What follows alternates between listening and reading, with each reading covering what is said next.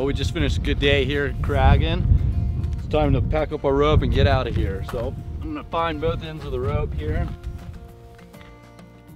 I'm gonna start with them in one hand, and I like to pull out full arm length. I go 2 arm lengths here. I call this the butterfly coil. Some people call it a backpack coil. I'm gonna hold this portion of the rope and stick it right in the small of my neck.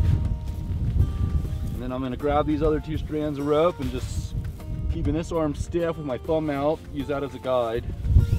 Keep making these perfect arm lengths down. I'm gonna go back and forth until I'm done with the rope here.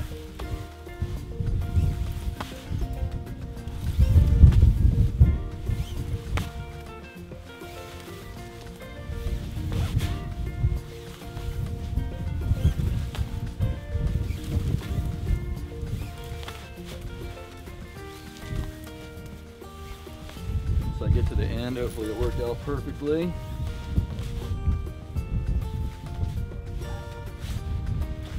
I'm gonna hold the rope behind my neck and pull it off there, keeping the ends even. I'm gonna find my 2 ends that I started with here and wrap them around the whole coil of ropes. It's important to be neat about this so your rope stays together. Just keep coiling it around 3 or 4 times here. And at the end, I'm going to take these 2 ropes and I'm going to put a bight, pass a bight through the center here where my hand was.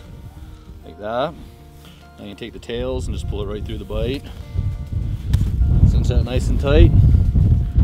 Got a butterfly coil.